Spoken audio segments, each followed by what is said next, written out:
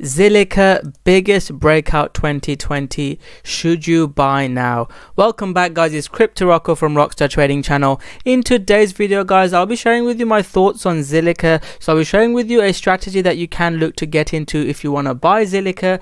I'll share with you from a higher time frame that Zilliqa is at resistance and what I want to see to buy again. Also, guys, I'll be looking at some news, some price predictions, some of the reasons why Zilliqa pumped, and share with you my thoughts on Zilliqa overall. So, guys, Zilliqa had a huge breakout. If you guys have been following my channel, I made it top 5 videos. I make this video once a month at the start of the month. I talked about Zilliqa's huge breakout. Hopefully, you guys watched that video and made some money on it. Also, guys, I updated you on Zilliqa. So in the YouTube videos I share with the exact strategies to get in, and in the group I share with the exact price levels of when to buy and when to sell. You can see I made this post of when to take profit in Zilliqa when it was at resistance, and since then, guys, Zilliqa has almost pulled down about 30% or so. So if you haven't subscribed to my channel, make sure you smash that like button, subscribe to my channel, and turn on the notification button to get up to date. I will be doing a live stream once I get to 10k subscribers, so thank you all for supporting me in this journey. So Zilliqa, guys, let's have a look at Zilliqa. So Zilliqa had a nice structure, and a couple of reasons why Zilliqa broke out I found is the staking. So Zilliqa had Binance staking and KuCoin staking. I think those were the two main reasons for this pump. And one thing I did like about Zilliqa is it didn't just go up in one candle like theta and it pump and dumped. So that is better, but that doesn't mean that Zilliqa is overextended. The RSI you can see in Zilliqa is very high. There was huge divergence. Even the weekly RSI was extremely high, and the reason why I made that post in the group of selling Zilliqa was it was at 236 Fibonacci, previous resistance, extremely high level of RSI divergence on the daily. You could still be shorting it. These are some of the trades we took. Again, I didn't buy Zilliqa at the bottom and made 300%. I took a trade here, we sold it. There was 2 other trading opportunities. I think this one we shared it live on the previous YouTube video as well. So hopefully you made some money on it. The important thing is, guys, not to wait for these pumps. I mean, Zilliqa has pumped. We see cryptocurrencies pump and dump a lot. So it's not to just, there are some good coins. If you like them, you can hodl. You can watch my investing videos to see which coins I'm holding. But usually what I found, what's made me money is going in from coin to coin, looking at trading strategies. You can use my trading strategy, or you can use your own trading strategy. I'll leave the links below if you're interested in my trading strategy. But it's really important to have a strategy and not just trade by, you know, price because you fancy a coin or you think it's going up and foaming. Because one of the things, I mean, I talked about is best not to buy now because people are FOMOing. We need to get in before people start FOMOing because we don't want to get dumped on. We want to get in, and you can see exactly when we were trading Zilliqa back since 25th of May, the exact price levels we were looking to buy.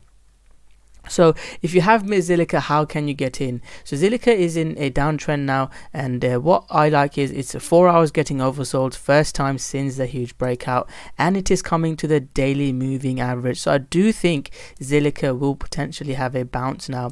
So this is a tradable opportunity. One of the examples that I can give you is Nano, which pulled back into, it hadn't pumped like Zilliqa, so it's a different setup, but you can see pulled back into the daily moving average, then had a nice little trade. And on the hourly, it gave exactly nice pullbacks using our trading strategy. I'll leave the links below if you're interested. So that's what I'm going to be looking at Zilliqa. So if you have missed Zilliqa, please don't FOMO in. If we get back above the moving averages and gives you a pullback, you can take a trade. This is only a trading opportunity. For those big breakouts, we need to close above 300. If Zilliqa closes above 300, I think Zilliqa can do another huge pump of another potentially 80-100% move. So roughly that is the strategy that I'm looking at for Zilliqa. So hopefully you guys have enjoyed it, and if you're new, you might need some help. There's a course available in the group, and I'm posting every day, not just for stocks. I do live streams as well, and I post about stock market. We're looking at stock market trades, forex trades,